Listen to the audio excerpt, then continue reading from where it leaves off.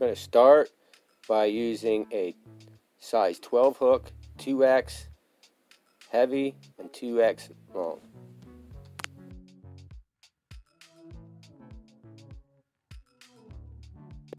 We're going to use 5/32 bead, and you want to use a slotted bead.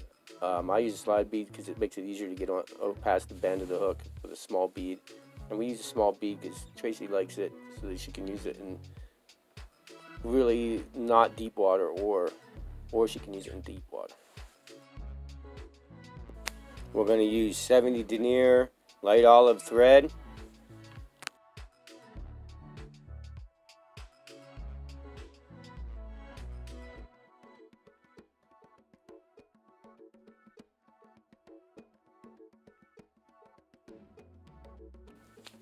We're going to tie in some white organza. You can use tan organza. I haven't noticed any difference. I've used both in the same fly to see if it made a difference, and I haven't seen a difference.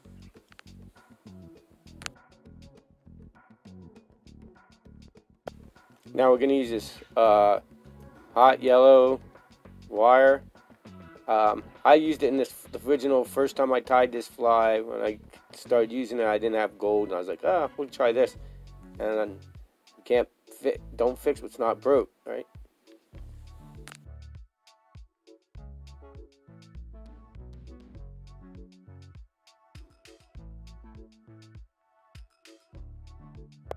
Now I like to pick up on the organza and the wire, so it makes sure that it ends up on the very top of the hook.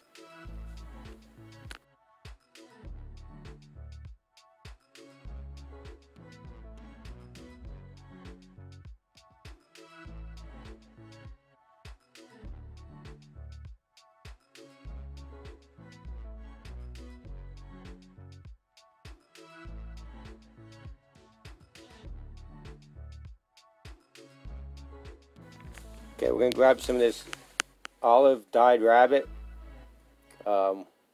nymph dubbing and dub that on.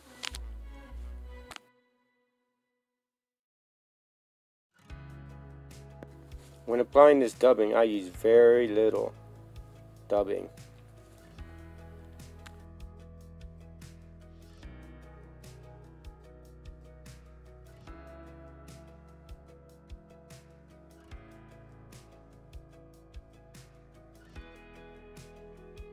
Now we're going to grab the wire and rib this fly, and you want to rib this the opposite way around your dubbing. It makes it stronger, and you can see the wire a little bit better that way.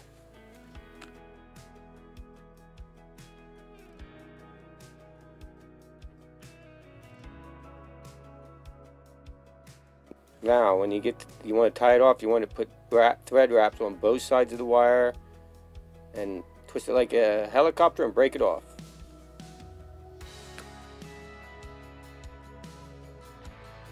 Now you're going to get your nymph skin ready. You're going to cut this in about a quarter wide strip. And then you're going to have to peel off the backing, which is white. And then when you tie this in, you want to tie it with the doll side up.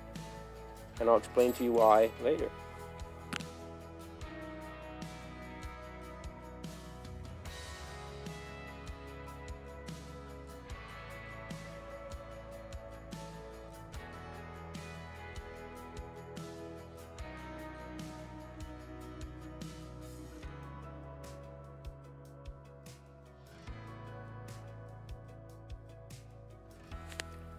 And now you're going to grab your olive lively legs in small or extra small. I know, oh, another lively legs. But this, Tracy wanted me to make sure that you guys got this video because this is a deadly fly. Tracy, this the only fly she had to take to the water. She'd be happy as long as it wasn't hatch. This is the only fly she chooses to use like constantly in different sizes and catches a lot of fish on it. Now you want to get them front legs close to that bead as possible. Wrap some thread wraps behind them, all the way back to the other set of legs, and a couple thread wraps behind them legs.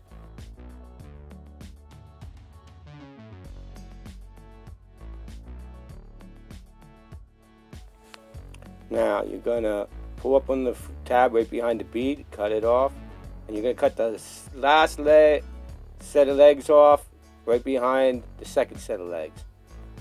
Don't cut your thread, but get as close as you can.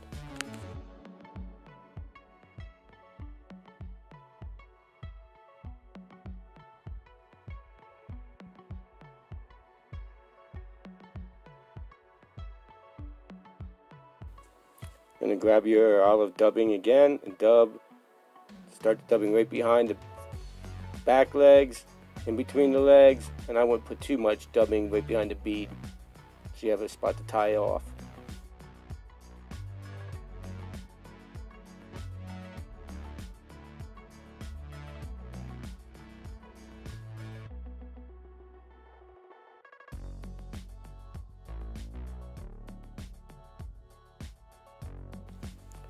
Okay, you're gonna pull your nymph skin over, tie it down right behind the bead, and then throw some whip finishes on there before you finish the rest of the fly.